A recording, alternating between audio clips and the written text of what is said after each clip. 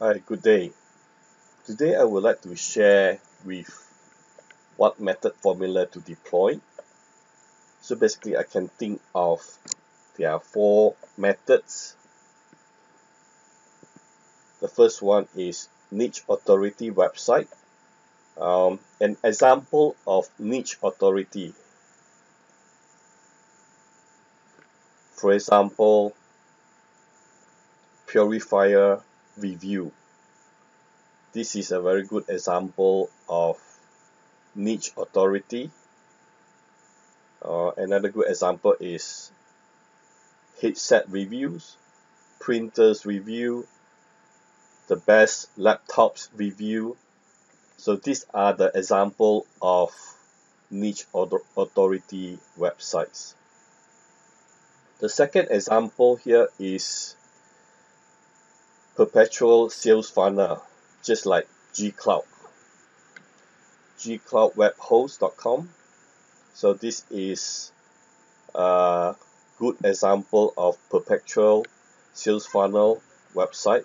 So basically, on the first page, you address the solution and you have email captures to opt in, and which will lead to the marketing funnels and sales funnels. The third example is personal brands website, just like Kevin David. He has his own domain, kevindavid.com, and he's selling Amazon solution. And this is another good example of personal brand website. A landing page website, just like property agent, and they would like to capture their customer base. They can create a website just like this. Yeah. So basically, when the clients click on that, it will lead them to input name, email address, phone number, so that the agent can follow up with the client or prospect. So basically, it has 1, 2, 3, 4, 5 to 6 sections, and you will see what we do and some introductions and some of the details or testimonial. Okay, so it has a phone number, office address, so that you can keep in touch with the property agents or fund manager agents, insurance agents, multi-level marketing agents. So they will use this type of landing page to communicate with their prospect and customers. So basically, you can combine uh, any of them. It's not restricted to one method. So basically, you look into the opt-in page, create the sales funnels, and you must have a system to manage the sales funnel.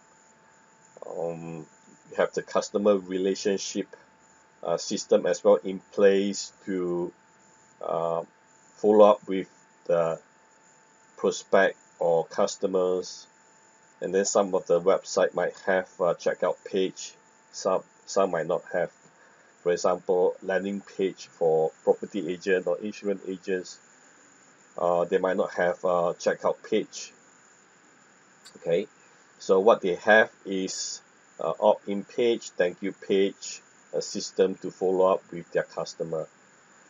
So if you are selling products online like e-commerce store, then you will include a checkout page. Just like, for example, I give you one example here. specialgift.net.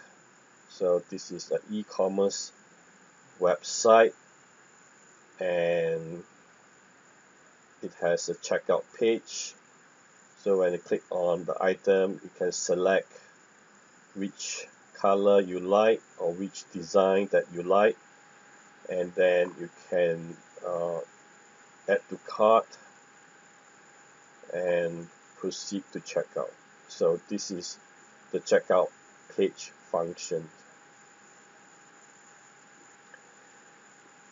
Okay, that's all I would like to share for today. I will leave the link to the video, and if you would like to read more about this information, you can always visit the blog. Thank you very much for watching the video. Cheers.